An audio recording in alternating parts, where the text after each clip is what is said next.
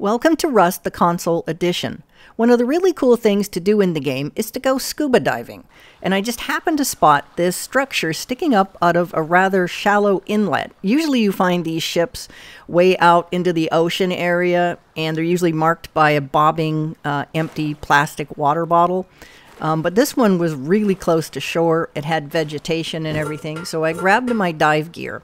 I happen to be in a warm area, so all I really need is the tank and flippers. If you don't have flippers, you're just going to bob around on the surface and you'll never make it down to all these crates. And you can see why you need the tank. You will drown. Look how long it takes for it, and I'm pushing and holding X this whole time. It's about 20 seconds long, I'm guessing, something like that. And the dive tanks last for quite a while. They can be refilled at a workbench, and you just kind of swim back up a little bit and grab the loot. There we go. It's so rare, and it always looks this clear. It is fantastic. It takes a little bit of maneuvering. I think I'm stuck on the stairway. And yeah, I started to do this one, and I kind of drifted off, and you've got to start again. It's helpful to have a teammate up on the surface, and they can kind of jump into the water and obtain the loot from inside the crates because they bob right up to the surface. But it's a lot of fun, and you do get a lot of good loot. This one, no, not too much. You're getting some scrap, tech trash. Oh, darn it all, I gotta do it again. Usually you find the laptop computers and the TV cameras, which you can use to make auto turrets out of, and things like springs and gears, which are very valuable.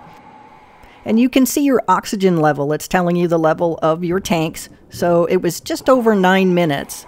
So I'm down to like just over 8 right now, and you get pretty good loot.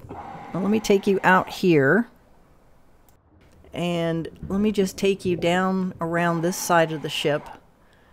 And as you can see, not those stacks, but there's still more crates to untie and see what's inside. So I'll cut after this one. I'll see if I can show you what the water bottle looks like on the surface. You usually see them if you're out, I call it the ocean area, far from shore. You see a little pile, like a little island of trash. Usually nearby, you'll see a little, plastic water bottle bobbing in the water. These just miscellaneous. So it looks like there's like 6 different crates here that you can open up. So I'm just going to skip ahead here. And there, straight ahead at around the 12 o'clock position, you can see one of the water bottles and kind of see, that's usually what you see up on the surface, is just about the top half of the water bottle. And like I said, as long as you're in a warm climate, you can just use the tanks and the flippers. Flippers are a must. Okay, so I pretty much cleaned up everything off this ship. So I'm going to kind of swim back to shore. And you're probably wondering where you get the dive gear.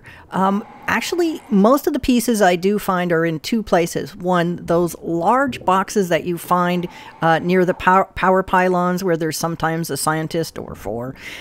Or also just swim straight out into some of these junk piles that are floating, and you might have a chance to grab some dive gear out of there also. You just make sure you're doing it in a nice warm climate, the height of the day, because you can see that my temperature is at 26. I am too cold. If I had the wetsuit on, if I had a wetsuit, yeah, then it would be a whole lot better. And you can see some of the items that I found. I'll show at the end everything I managed to pick up off that one ship. Now, if you do find multiple floating water bottles, then there are going to be 3-4 ships at the bottom of the ocean that you can go and scuba down to. I'm just looking out here. There was somebody, I thought I saw somebody on shore running. I don't want to lose everything. It's not much, but I don't want to lose everything. So I decided to play it safe. So I'm going to go ahead and exit the water and go around that giant rock formation, pop out of the water, and run up the hill and try to get back to camp. Now, first thing you need to do when you get out of the water is take the flippers off, or you're going to waddle like a duck and wonder why you can't run at all. So my house is right there, and then I will show you what you get commonly off of one of the large ships at the bottom of the ocean. Like I said, it's really nice and relaxing. It can get kind of crazy playing the game, so it's a nice relaxing thing to do in the game. So let's get safe. There we go. And let's have a look at what we picked up. There we go. We still have the... So we got about 35 scrap, fuse, one of the rare cameras, and a few things. And then down at the bottom, the binoculars and the other item. And unfortunately, none of the dive gear can be blueprinted. I wish they could, but no. Thanks so very much for watching, and I'll see you in the next episode.